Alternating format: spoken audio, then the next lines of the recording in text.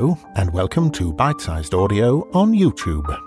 I'm Simon Stanhope, actor, audiobook narrator, and curator of this channel.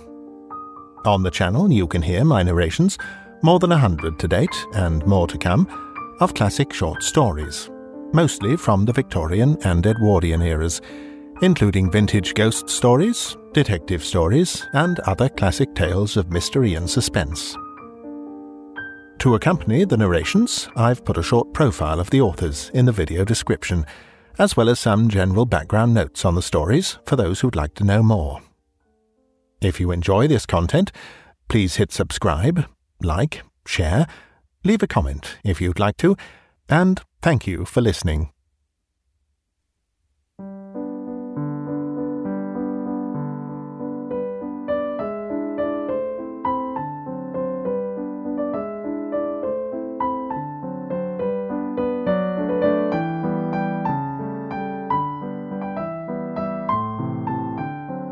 The Invisible Man by G.K. Chesterton. In the cool blue twilight of two steep streets in Camden Town, the shop at the corner, a confectioner's, glowed like the butt of a cigar. One should rather say, perhaps, like the butt of a firework, for the light was of many colours and some complexity, broken up by many mirrors and dancing on many gilt and gaily coloured cakes and sweetmeats.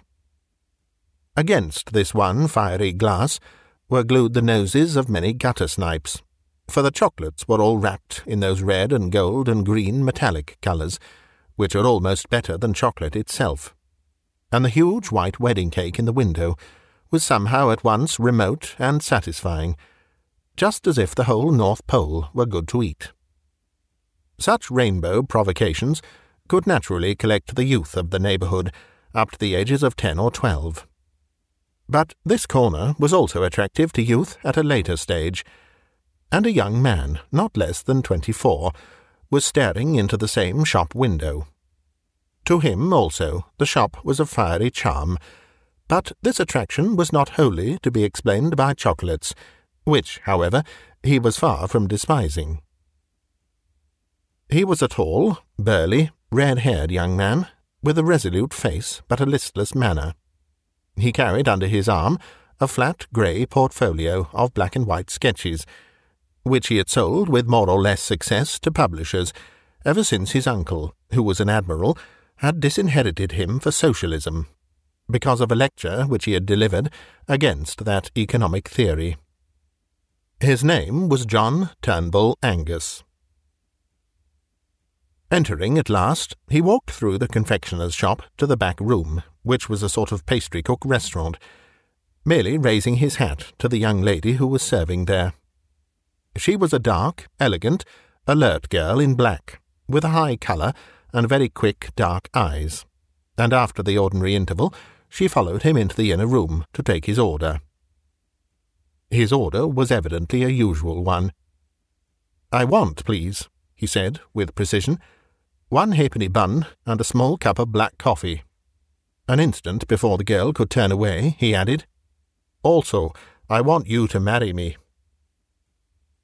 The young lady of the shop stiffened suddenly and said, "Those are jokes I don't allow."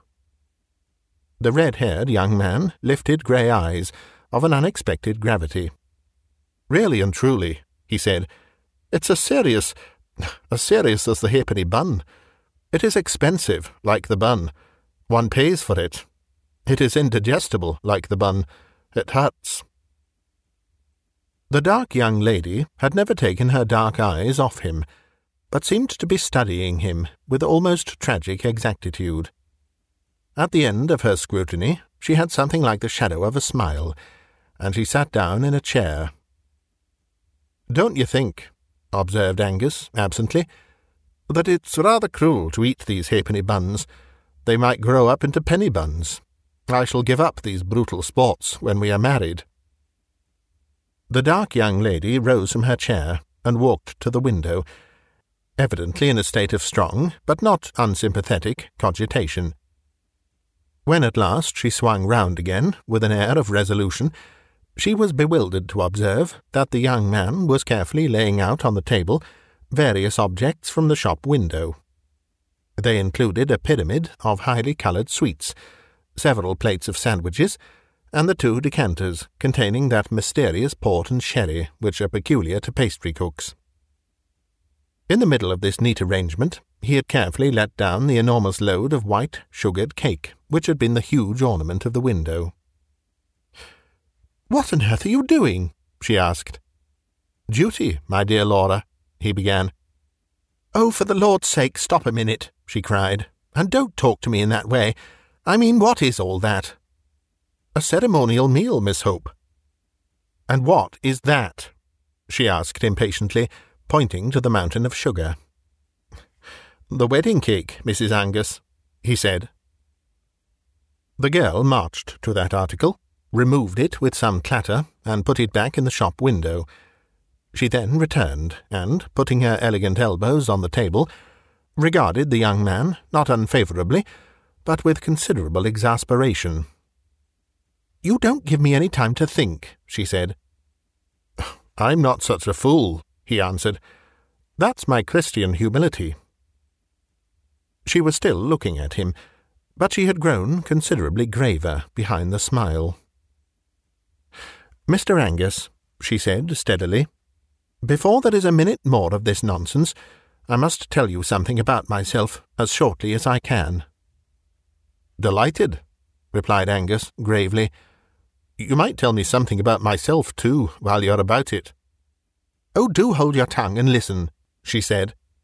"It's nothing that I'm ashamed of, and it isn't even anything that I'm specially sorry about. But what would you say if there was something that is no business of mine, and yet is my nightmare?" "In that case," said the man seriously, "I should suggest that you bring back the cake." "Well, you must listen to the story first," said Laura persistently. "To begin with, I must tell you that my father owned an inn called the Red Fish at Ludbury, and I used to serve people in the bar. I have often wondered," he said, "why there was a kind of a Christian air about this one confectioner's shop. Ludbury is a sleepy, grassy little hole in the eastern counties, and the only kind of people who ever came to the Red Fish were occasional commercial travellers, and for the rest, the most awful people you can see, only you've never seen them.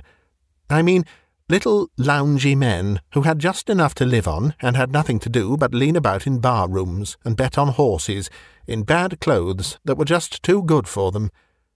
Even these wretched young rotters were not very common at our house, but there were 2 of them that were a lot too common in every sort of way. They both lived on money of their own, and were wearisomely idle and overdressed, but yet I was a bit sorry for them, because I half believe they slunk into our little empty bar because each of them had a slight deformity, the sort of thing that some yokels laugh at. It wasn't exactly a deformity either. It was more of an oddity. One of them was a surprisingly small man, something like a dwarf, or at least like a jockey. He was not at all jockeyish to look at, though. He had a round black head and a well-trimmed black beard, bright eyes like a bird's. He jingled money in his pockets. He jangled a great gold watch-chain. And he never turned up, except dressed just too much like a gentleman to be one. He was no fool, though. Though a futile idler, he was curiously clever at all sorts of things that couldn't be the slightest use. A sort of impromptu conjuring, making 15 matches set fire to each other like a regular firework, or cutting a banana or some such thing into a dancing doll. His name was Isidore Smythe, and I can see him still, with his little dark face, just coming up to the counter, making a jumping kangaroo out of 5 cigars. The other fellow was more silent and more ordinary, but somehow he alarmed me much more than poor little Smythe. He was very tall and slight, and light-haired.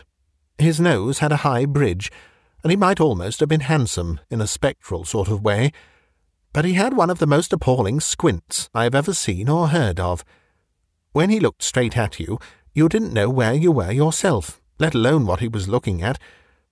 I fancy this sort of disfigurement embittered the poor chap a little, for while Smythe was ready to show off his monkey tricks anywhere, James Welkin, that was the squinting man's name, never did anything except soak in our bar parlour and go for great walks by himself in the flat grey country all round. All the same, I think Smythe, too, was a little sensitive about being so small, though he carried it off more smartly. And so it was that I was really puzzled, as well as startled and very sorry, when they both offered to marry me in the same week. Well, I did what I've since thought was perhaps a silly thing. But after all, these freaks were my friends in a way, and I had a horror of their thinking I refused them for the real reason, which was that they were so impossibly ugly. So I made up some gas of another sort about never meaning to marry anyone who hadn't carved his way in the world. I said it was a point of principle with me not to live on money that was just inherited like theirs. 2 days after I'd talked in this well-meaning sort of way, the whole trouble began. The first thing I heard was that both of them had gone off to seek their fortune, as if they were in some silly fairy tale. Well, I've never seen either of them from that day to this, but I've had 2 letters from the little man called Smythe, and really they were rather exciting. "Ever heard of the other man?" asked Angus. "No, he never wrote," said the girl, after an instant's hesitation. Smythe's first letter was simply to say that he had started out walking with Welkin to London, but Welkin was such a good walker that the little man dropped out of it and took a rest by the roadside. He happened to be picked up by some travelling show, and partly because he was nearly a dwarf, and partly because he was really a clever little wretch, he got on quite well in the show business, and was soon sent up to the aquarium to do some tricks that I forget. That was his first letter. His second was much more of a startler, and I only got it last week.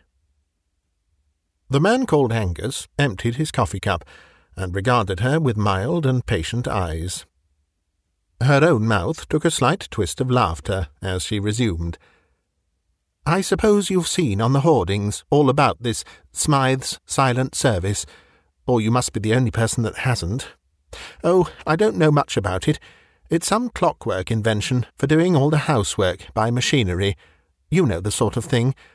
Press a button, a butler who never drinks.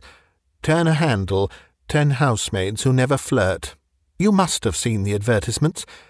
Well, whatever these machines are, they are making pots of money, and they are making it all for that little imp whom I knew down in Ludbury. I can't help feeling pleased the poor little chap has fallen on his feet, but the plain fact is, I'm in terror of his turning up any minute and telling me he's carved his way in the world, as he certainly has." "And the other man?" repeated Angus, with a sort of obstinate quietude. Laura Hope got to her feet suddenly. "My friend," she said, "I think you are a witch. Yes, you are quite right. I have not seen a line of the other man's writing, and I have no more notion than the dead of what or where he is. But it is of him that I am frightened. It is he who is all about my path. It is he who has half driven me mad. Indeed, I think he has driven me mad, for I have felt him where he could not have been, and I have heard his voice when he could not have spoken." "Well, my dear," said the young man cheerfully, "if he were Satan himself, he is done for, now you've told somebody. One goes mad all alone, old girl. But when was it you fancied you felt and heard our squinting friend?" "I heard James Welkin laugh, as plainly as I hear you speak," said the girl, steadily. "There was nobody there, for I stood just outside the shop at the corner, and could see down both streets at once. I had forgotten how he laughed, though his laugh was as odd as his squint. I had not thought of him for nearly a year. But it's a solemn truth that a few seconds later the first letter came from his rival." "Did you ever make the spectre speak, or squeak, or anything?" asked Angus, with some interest. Laura suddenly shuddered, and then said, with an unshaken voice, "Yes, just when I had finished reading the second letter from Isidore Smythe, announcing his success. Just then I heard Welkin say, He shan't have you, though. It was quite plain, as if he were in the room. It is awful. I think I must be mad."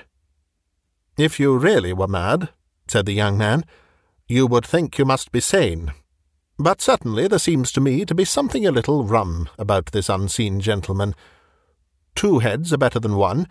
I spare you allusions to any other organs, and really, if you would allow me, as a sturdy, practical man, to bring back the wedding cake out of the window—" Even as he spoke, there was a sort of steely shriek in the street outside, and a small motor, driven at devilish speed, shot up to the door of the shop and stuck there. In the same flash of time, a small man in a shiny top hat stood stamping in the outer room. Angus, who had hitherto maintained hilarious ease from motives of mental hygiene, revealed the strain of his soul by striding abruptly out of the inner room and confronting the newcomer. A glance at him was quite sufficient to confirm the savage guesswork of a man in love. This very dapper but dwarfish figure, with the spike of black beard carried insolently forward, the clever, unrestful eyes, the neat but very nervous fingers, could be none other than the man just described to him, Isidore Smythe, who made dolls out of banana skins and matchboxes. Isidore Smythe, who made millions out of undrinking butlers and unflirting housemaids of metal. For a moment the 2 men, instinctively understanding each other's air of possession, looked at each other with that curious, cold generosity which is the soul of rivalry. Mr. Smythe, however, made no allusion to the ultimate ground of their antagonism, but said simply and explosively, "Has Miss Hope seen that thing on the window?" "On the window?" repeated the staring Angus. "There's no time to explain other things," said the small millionaire shortly. "There's some tomfoolery going on here that has to be investigated." He pointed his polished walking-stick at the window, recently depleted by the bridal preparations of Mr. Angus. And that gentleman was astonished to see, along the front of the glass, a long strip of paper pasted, which had certainly not been on the window when he looked through it some time before. Following the energetic Smythe outside into the street, he found that some 1.5 yards of stamp paper had been carefully gummed along the glass outside, and on this was written, in straggly characters, "If you marry Smythe, he will die." "Laura," said Angus, putting his big red head into the shop, "you're not mad." "It's the writing of that fellow Welkin," said Smythe, gruffly. "I haven't seen him for years, but he's always bothering me. 5 times in the last fortnight he's had threatening letters left at my flat, and I can't even find out who leaves them, let alone if it is Welkin himself. The porter of the flats swears that no suspicious characters have been seen, and here he has pasted up a sort of dado on a public shop window, while the people in the shop—" "Quite so," said Angus modestly, "while the people in the shop were having tea. Well, sir, I can assure you I appreciate your common sense in dealing so directly with the matter. We can talk about other things afterwards. The fellow cannot be very far off yet, for I swear there was no paper there when I went last to the window 10 or 15 minutes ago. On the other hand, he's too far off to be chased, as we don't even know the direction. If you'll take my advice, Mr. Smythe, you'll put this at once in the hands of some energetic inquiry man, private rather than public. I know an extremely clever fellow who was set up in business 5 minutes from here in your car. His name's Flambeau, and though his youth was a bit stormy, he's a strictly honest man now, and his brains are worth money. He lives in Lucknow Mansions, Hampstead." "That is odd," said the little man, arching his black eyebrows. "I live myself in Himalaya Mansions, round the corner. Perhaps you might care to come with me. I can go to my rooms and sort out these queer Welkin documents, while you run round and get your friend the detective." "You are very good," said Angus politely. "Well, the sooner we act, the better." Both men, with a queer kind of impromptu fairness, took the same sort of formal farewell of the lady, and both jumped into the brisk little car. As Smythe took the handles, and they turned the great corner of the street, Angus was amused to see a gigantesque poster of Smythe's Silent Service, with a picture of a huge, headless iron doll, carrying a saucepan with the legend, "A cook who is never cross." "I use them in my own flat," said the little black-bearded man, laughing, "partly for advertisements and partly for real convenience. Honestly, and all above board, those big clockwork dolls of mine do bring your coals or claret or a timetable quicker than any live servants I've ever known, if you know which knob to press. But I'll never deny, between ourselves, that such servants have their disadvantages too." "Indeed," said Angus. "Is there something they can't do?" "Yes," replied Smythe coolly. "They can't tell me who left those threatening letters at my flat." The man's motor was small and swift, like himself. In fact, like his domestic service, it was of his own invention. If he was an advertising quack, he was one who believed in his own wares. The sense of something tiny and flying was accentuated as they swept up long white curves of road, in the dead but open daylight of evening. Soon the white curves came sharper and dizzier. They were upon ascending spirals, as they say in the modern religions, for indeed they were cresting a corner of London which is almost as precipitous as Edinburgh, if not quite so picturesque. Terrace rose above terrace, and the special tower of flats they sought rose above them all, to almost Egyptian height, gilt by the level sunset. The change, as they turned the corner and entered the crescent known as Himalaya Mansions, was as abrupt as the opening of a window, for they found that pile of flats sitting above London as above a green sea of slate. Opposite to the mansions, on the other side of the gravel crescent, was a bushy enclosure, more like a steep hedge or dyke than a garden, and some way below that ran a strip of artificial water, a sort of canal, like the moat of that embowered fortress.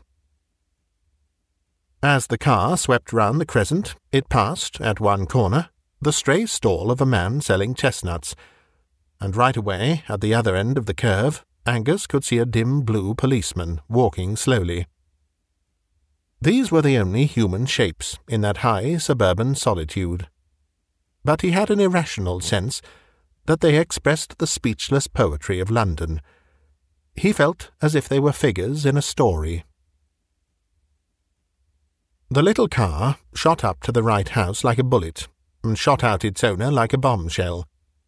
He was immediately inquiring of a tall commissionaire in shining braid, and a short porter in shirt-sleeves, whether anybody or anything had been seeking his apartments. He was assured that nobody and nothing had passed these officials since his last inquiries, whereupon he and the slightly bewildered Angus were shot up in the lift like a rocket till they reached the top floor. "Just come in for a minute," said the breathless Smythe. "I want to show you those Welkin letters. Then you might run round the corner and fetch your friend." He pressed a button concealed in the wall, and the door opened of itself. It opened on a long, commodious ante-room, of which the only arresting features, ordinarily speaking, were the rows of tall, half-human, mechanical figures that stood up on both sides, like tailors' dummies.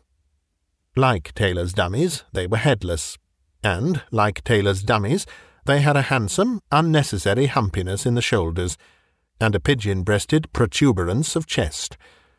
But barring this, they were not much more like a human figure than any automatic machine at a station that is about the human height. They had two great hooks, like arms, for carrying trays, and they were painted pea green, or vermilion, or black, for convenience of distinction.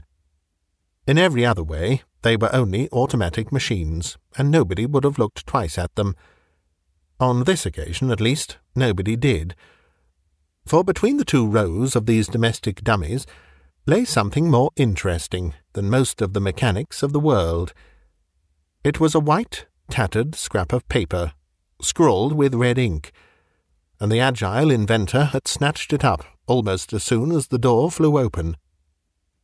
He handed it to Angus without a word. The red ink on it actually was not dry, and the message ran, "If you have been to see her today, I shall kill you."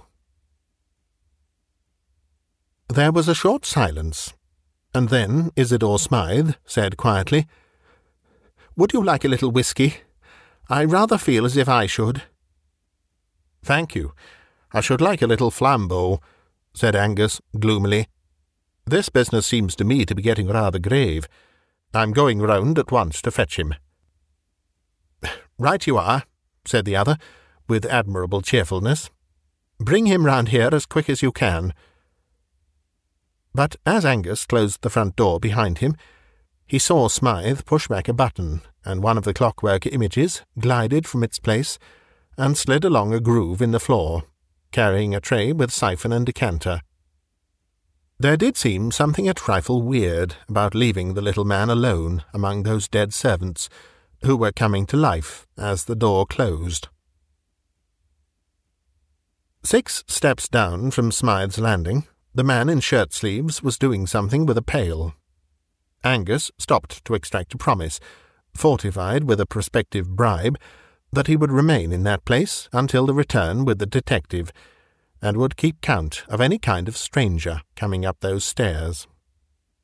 Dashing down to the front hall, he then laid similar charges of vigilance on the commissionaire at the front door, from whom he learned the simplifying circumstances that there was no back door.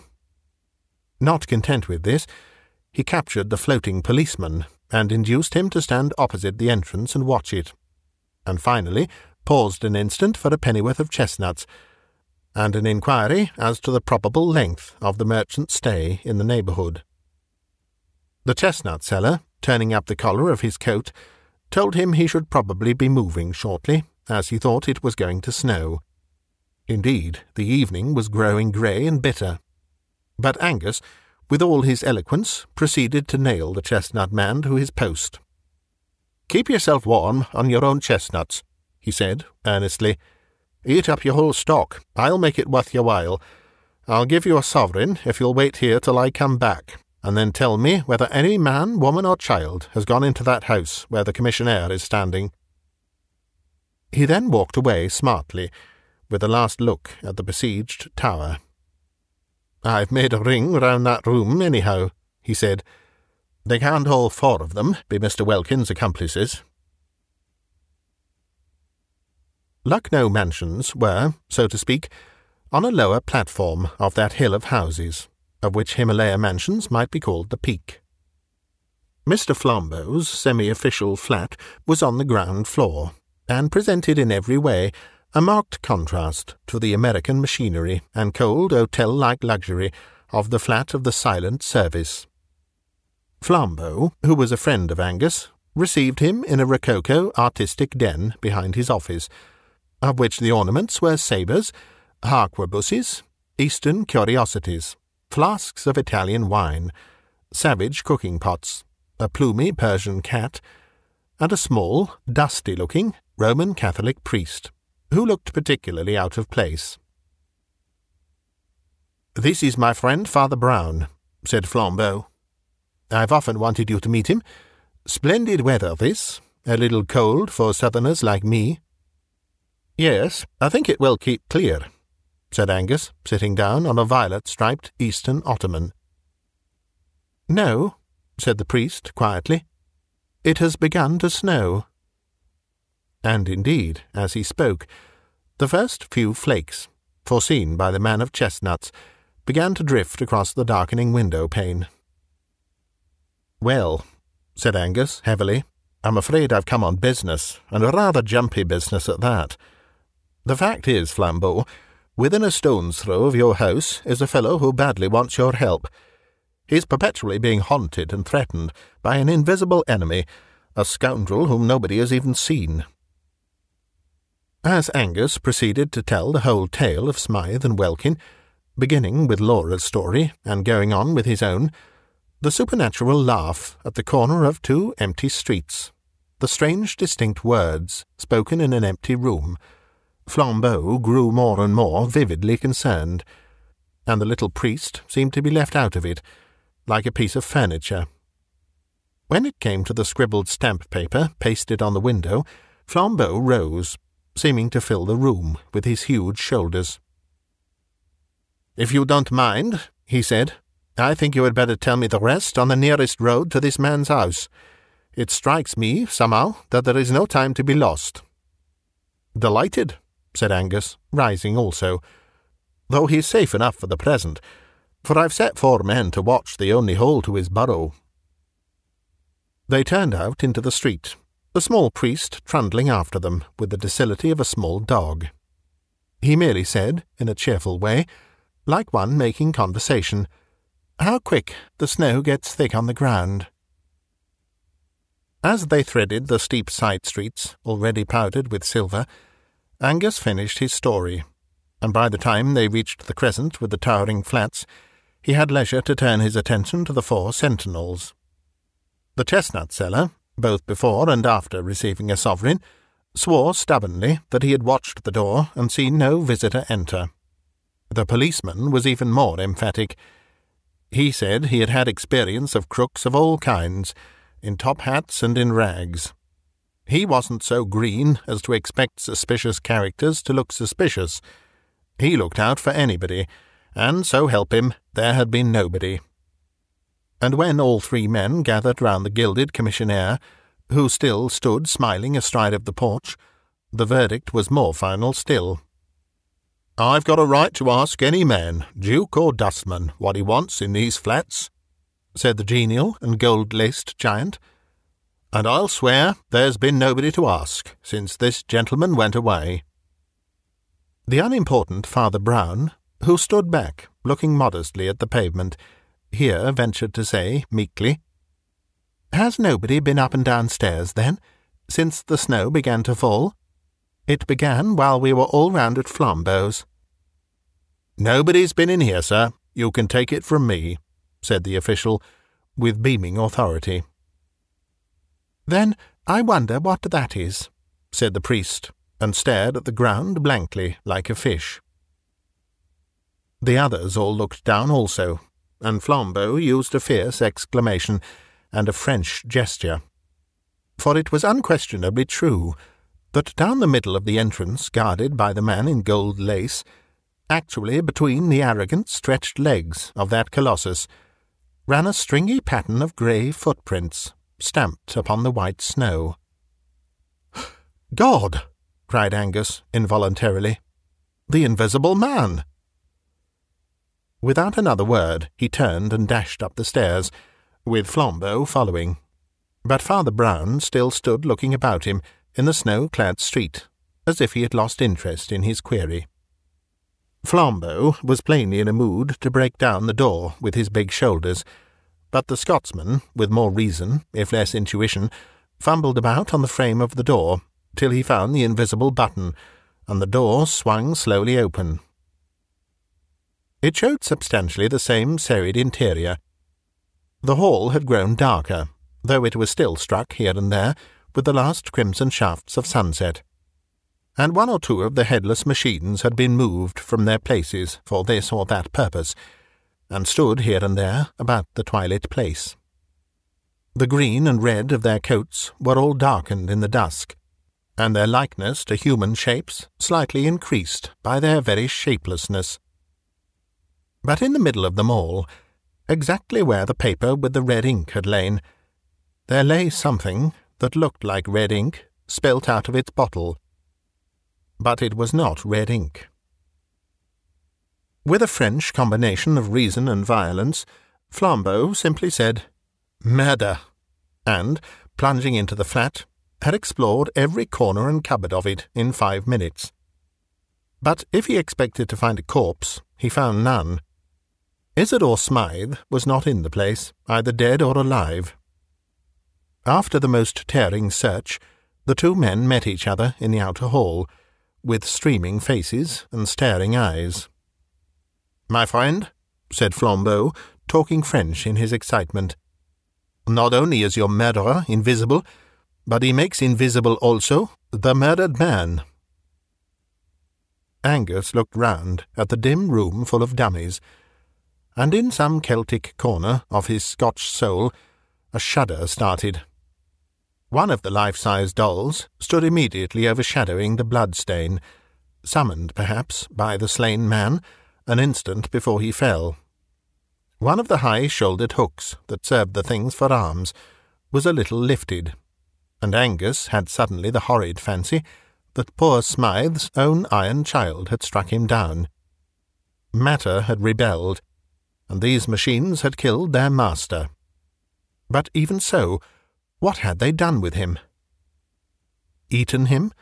said the nightmare at his ear, and he sickened for an instant at the idea of rent human remains, absorbed and crushed into all that acephalous clockwork. He recovered his mental health by an emphatic effort, and said to Flambeau, "Well, there it is. The poor fellow has evaporated like a cloud, and left a red streak on the floor. The tale does not belong to this world." "There is only one thing to be done," said Flambeau, "whether it belongs to this world or the other. I must go down and talk to my friend." They descended, passing the man with the pail, who again asseverated that he had let no intruder pass, down to the commissionaire and the hovering chestnut man, who rigidly reasserted their own watchfulness. But when Angus looked round for his fourth confirmation, he could not see it, and called out with some nervousness, "Where is the policeman?" "I beg your pardon," said Father Brown. "That is my fault. I just sent him down the road to investigate something that I just thought worth investigating." "Well, we want him back pretty soon," said Angus abruptly, "for the wretched man upstairs has not only been murdered, but wiped out." "How?" asked the priest. "Father," said Flambeau after a pause, "upon my soul, I believe it is more in your department than mine. No friend or foe has entered the house, but Smythe is gone, as if stolen by the fairies. If that is not supernatural, I—" As he spoke, they were all checked by an unusual sight. The big blue policeman came round the corner of the crescent, running. He came straight up to Brown. "You're right, sir," he panted. "They've just found poor Mr. Smythe's body in the canal down below." Angus put his hand wildly to his head. "Did he run down and drown himself?" he asked. "He never came down, I'll swear," said the constable. "And he wasn't drowned either, for he died of a great stab over the heart." "And yet you saw no one enter?" said Flambeau in a grave voice. "Let us walk down the road a little," said the priest. As they reached the other end of the crescent, he observed abruptly, "Oh, stupid of me. I forgot to ask the policeman something. I wonder if they found a light brown sack." "Why a light brown sack?" asked Angus, astonished. "Because if it was any other coloured sack, the case must begin over again," said Father Brown. "But if it was a light brown sack, why, the case is finished." "I am pleased to hear it," said Angus with hearty irony. "It hasn't begun, so far as I'm concerned." "You must tell us all about it," said Flambeau, with a strange heavy simplicity, like a child. Unconsciously, they were walking with quickening steps down the long sweep of road on the other side of the high crescent, Father Brown leading briskly, though in silence. At last he said, with an almost touching vagueness, "Well, I'm afraid you'll think it so prosy. We always begin at the abstract end of things, and you can't begin this story anywhere else. Have you ever noticed this? That people never answer what you say. They answer what you mean, or what they think you mean. Suppose one lady says to another in a country house, "Is anybody staying with you?" The lady doesn't answer. Yes, the butler, the 3 footmen, the parlour-maid, and so on, though the parlour-maid may be in the room, or the butler behind her chair. She says, "There is nobody staying with us," meaning nobody of the sort you mean. But suppose a doctor, inquiring into an epidemic, asks, "Who is staying in the house?" Then the lady will remember the butler, the parlour-maid, and the rest. All language is used like that. You never get a question answered literally, even when you get it answered truly. When those 4 quite honest men said that no man had gone into the mansions, they did not really mean that no man had gone into them. They meant no man whom they could suspect of being your man. A man did go into the house, and did come out of it, but they never noticed him. "An invisible man?" inquired Angus, raising his red eyebrows. "A mentally invisible man," said Father Brown. A minute or two after, he resumed in the same unassuming voice, like a man thinking his way. "Of course, you can't think of such a man until you do think of him. That's where his cleverness comes in. But I came to think of him through 2 or 3 little things in the tale Mr. Angus told us. First, there was the fact that this Welkin went for long walks, and then there was the vast lot of stamp paper on the window, and then, most of all, there were the 2 things the young lady said, things that couldn't be true. Don't get annoyed," he added hastily, noting the sudden movement of the Scotsman's head. "She thought they were true all right, but they couldn't be true.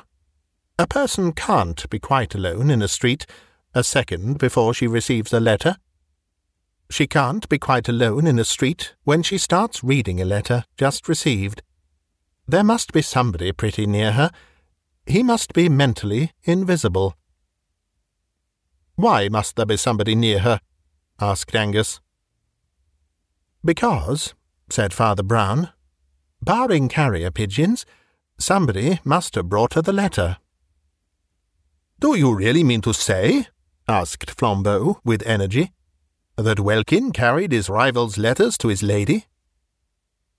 "Yes," said the priest. "Welkin carried his rival's letters to his lady. You see, he had to." "Oh, I can't stand much more of this," exploded Flambeau. "Who is this fellow? What does he look like? What is the usual get-up of a mentally invisible man?" "He is dressed rather handsomely in red, blue, and gold," replied the priest promptly, with precision. "And in this striking and even showy costume he entered Himalaya Mansions under 8 human eyes. He killed Smythe in cold blood, and came down into the street again, carrying the dead body in his arms."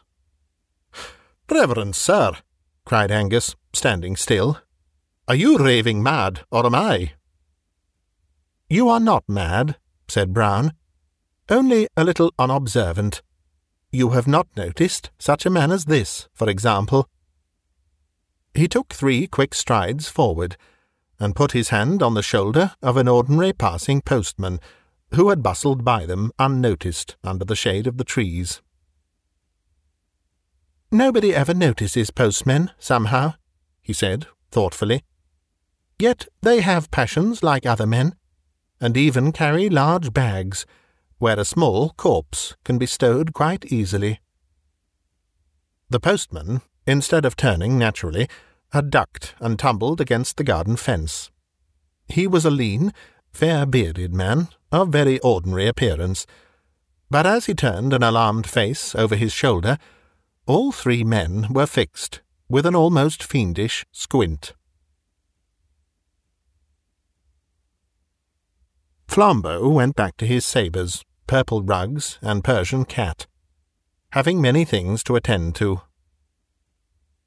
John Turnbull Angus went back to the lady at the shop, with whom that imprudent young man contrives to be extremely comfortable.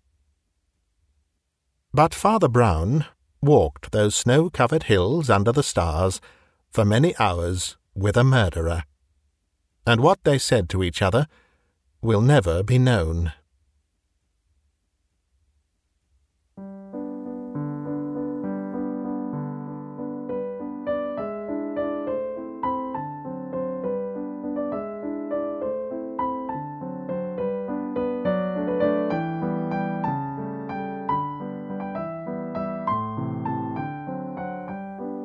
You've been listening to a bite-sized audiobook, read by me, Simon Stanhope. If you enjoy these stories and would like to help me to keep producing new content, you can find links in the video description to my Patreon page or to buy me a coffee. Another way to support me is through my Bandcamp page, bitesizedaudio.bandcamp.com, where you can hear my narrations of many more classic short stories, and you can also purchase and download them to keep. This recording is copyright Bitesized Audio 2024. Thank you for listening.